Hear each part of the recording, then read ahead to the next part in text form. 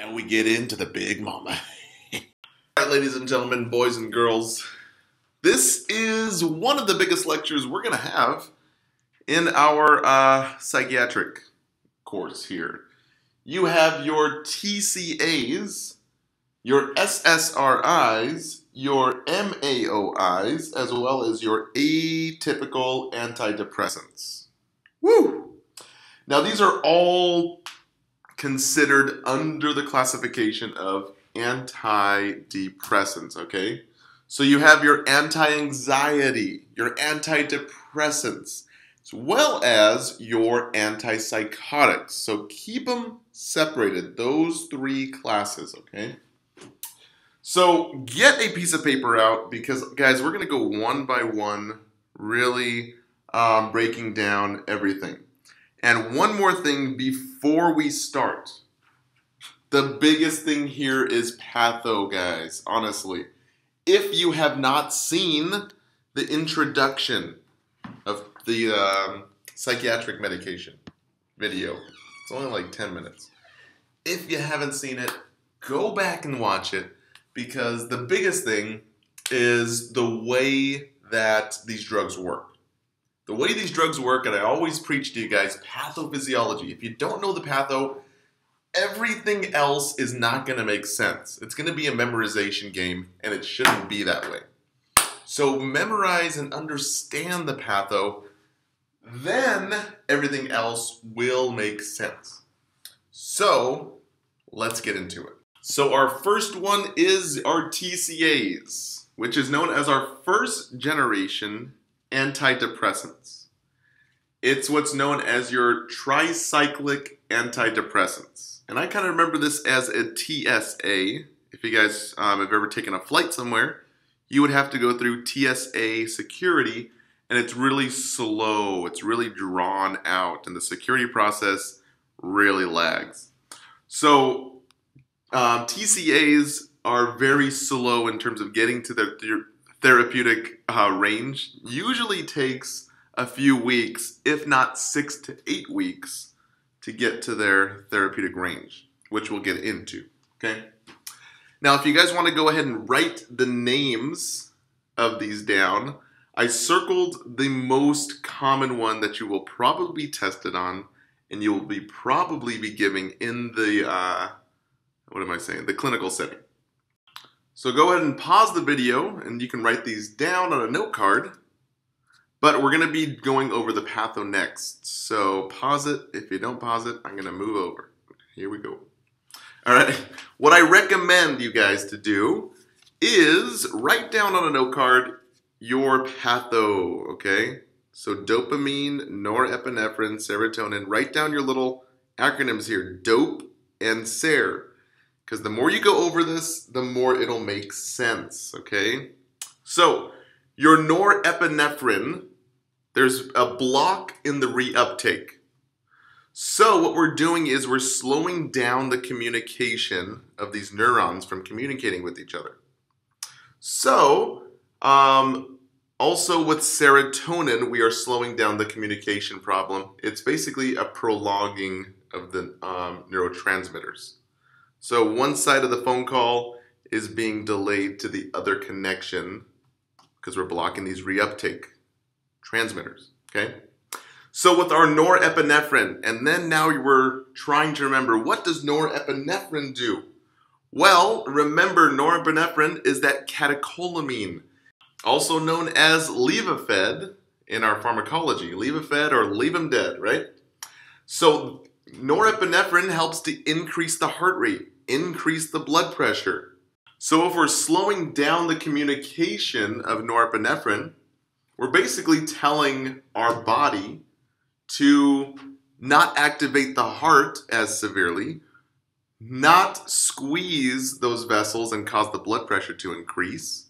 So what happens as a side effect is we get heart dysrhythmias. We also get hypotension. And you also have dryness and anticholinergic effects.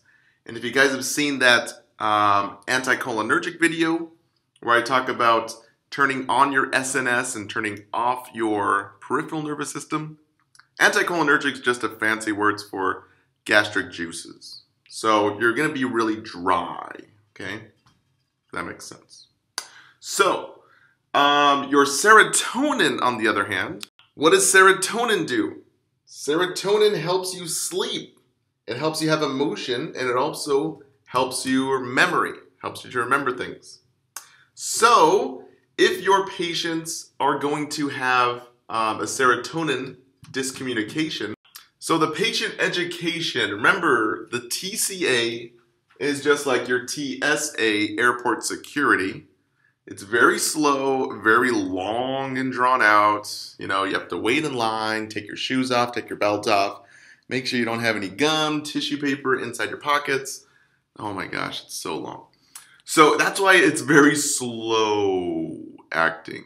It takes 6 to 8 weeks. Now some books I found, they were like, okay, it takes 2 to 4 weeks.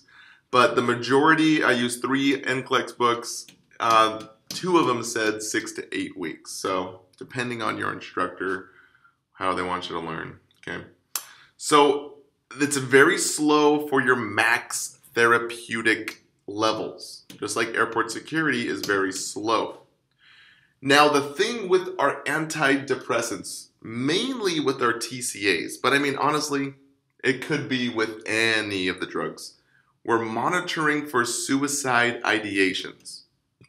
Usually in the first month, when your patients are on antidepressant medications, they're going to start feeling better.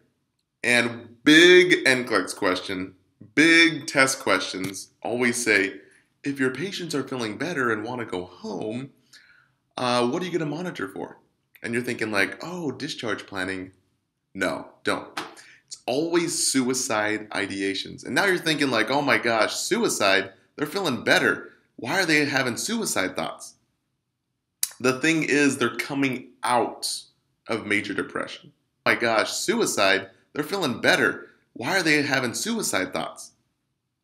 The thing is, they're coming out of major depression. So major depression, they wouldn't want to do anything. They just want to sit like a lump on a log, not do anything. Now they're feeling a little bit better. They're still depressed. So they might have energy to do something about feeling depressed and might have enough energy to carry out their thoughts of killing themselves. Okay, so that's why we monitor suicide ideations, because your patients are coming out of major depression and having more energy to probably carry out their suicidal fantasies. So this is huge. If there's anything that you remember or take away from this, we have created the first psychiatric course for simple nursing called Psychiatric 101. Now, psychiatric is kind of like OB and pediatrics, where it's not as tough as medical surgical nursing. And it's not, really nothing in nursing school is going to be as tough as med-surg and pharmacology. So honestly, the biggest thing with psych is really 2 things. It's 1, knowing how to answer the question.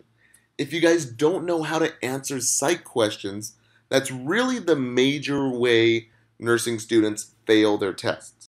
So I'm in the business of helping you pass. I'm also in the business of helping clear your understanding and crystallize it to make sure you understand and grasp things, okay? Now, the biggest thing about this psych course is I focus directly on the struggle points. Pretty much the reasons why nursing students fail. First one is because of the questions themselves. So I include NCLEX style test questions and I walk you through how to answer the test questions. Number 2 is I also include pharmacology, because really, pharm stinks. Pharm is really horrible, makes you want to quit nursing school.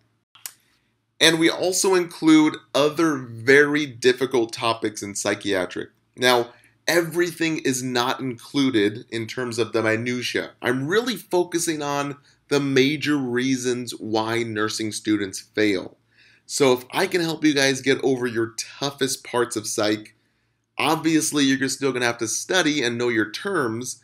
It's not going to be as difficult as med-surg or pharmacology. So That's why I'm breaking down the biggest issues here. So guys, follow along in the videos down below, and if you want a specific type of video request for a specific diagnosis that I didn't cover, go ahead and shoot me a video request by clicking up top on the video request or live webcam. And this is only for your annual and diamond members. So guys, let's do it, and let's kick some psychiatric boot.